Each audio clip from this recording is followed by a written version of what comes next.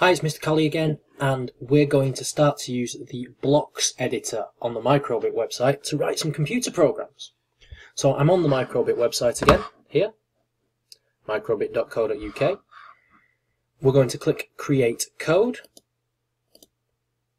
and we're going to choose the block editor with a new project.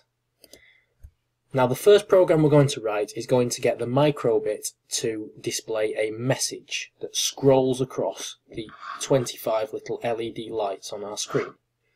Now when I open Create Code, we've got some different areas of the window we need to understand. This is the name of our script. So I'm going to click here and I'm going to rename it. The message I'm going to write and I'm going to get my Microbit to display is Hello World. That's because traditionally that's the first thing that any computer programmer who's writing a program for a computer in any language gets it to say. So we'll say, we're going to call our program Hello World. There we go. So once we've done that, also giving it a sensible name, when you're saving all your programs, although this site does give them cool names like rad script or sensational script, you don't actually know what your program does. So it's a good idea to give it a name that reflects what it does. Now, down to our three sections and the main part of our window. These are all the categories of code blocks that you can use to create your code. We're going to call this bit in the middle the script window. This is where you put your code together, build it with blocks like you build Lego. And this is our virtual microbit where we're going to test our code, we're going to run it and see if it does what we want on here.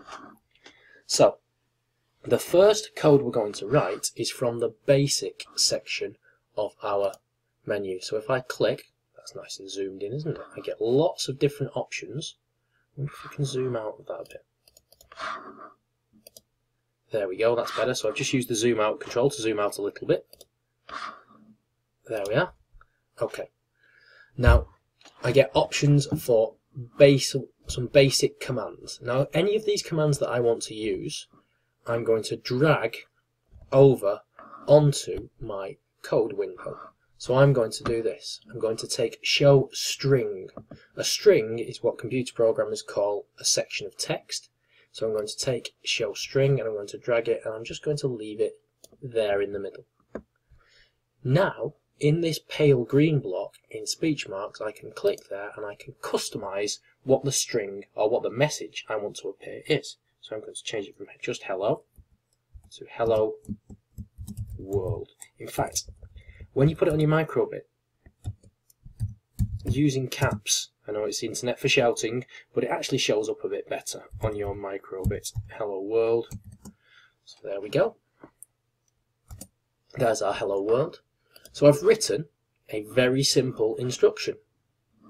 What I need to do now is to test it on my Microbit. So I'm going to press run. There we go. So I'll press run. And if we look on my Microbit over here, you will see that my message is actually scrolling along. That's how to write a really basic message program for your Microbit. On the next video, we're going to show you how to get this code off the computer and onto your Microbit that you've got held in your hand. So when you're ready, move on.